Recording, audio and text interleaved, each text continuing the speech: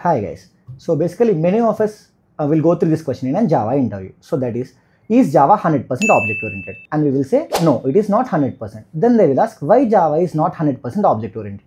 Then we will generally say Java is not 100% object oriented because it accepts primitive data. But that's not the correct answer. Because in Java actually it accepts the primitive data. But here we have a concept called wrapper classes.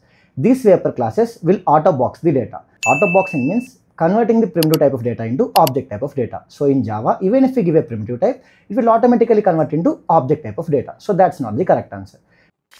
Then why Java is 100% not object oriented? Because in Java, it will accept static properties. And other than that, here we can't achieve operator overloading. So due to these two reasons, Java is not 100%.